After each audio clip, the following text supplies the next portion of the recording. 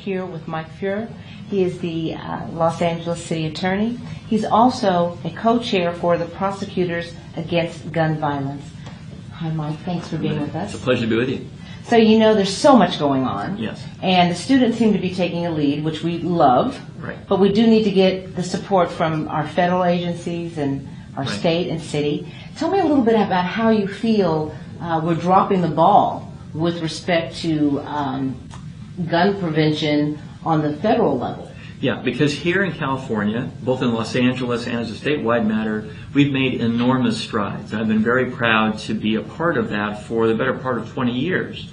So here in LA, we've enacted laws, and at the state level, that the federal government should follow up on. For example, we need to have an assault weapons ban as a nationwide matter. We need to have background checks, not just for some, but for everyone. That loophole needs to close. And there's a law that California and a few other states have in place that might have made a difference in Parkland had they had it in Florida then. It's called a gun violence restraining order.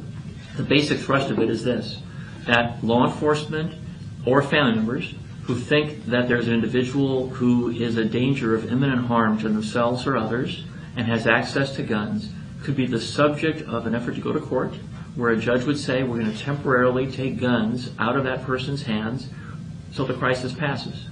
Oh, and had that happen, think about what we know about Parkland with Nick Cruz, who showed all these warning signs that he was a very volatile kid, a deeply troubled kid, and he had access to guns. Too late. Florida just enacted a version of the law I described. So that the NRA and others who oppose common sense gun rules are waiting for the page to turn. We cannot let the page turn until we have action. What is the NRA trying to accomplish with these rules? What's so sad is the NRA years ago used to be a bipartisan organization, and it would support common sense gun violence restrictions. But things have changed. I can't put myself in their heads at the moment. But I can say this. When it comes to basic issues of safety in school and public health, we should be on the same page, working together as a team. If that's not going to happen now, either be part of that team or get out of the way.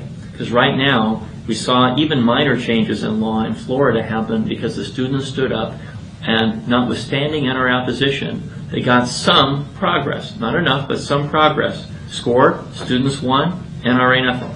Let's keep that going. Well, I want to tell you, my takeaway from this conversation is it's refreshing to have a man with heart in politics.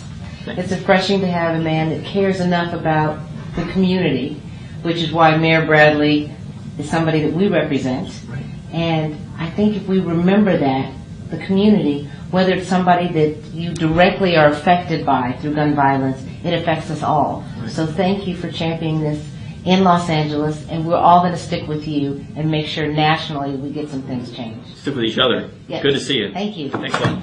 Okay.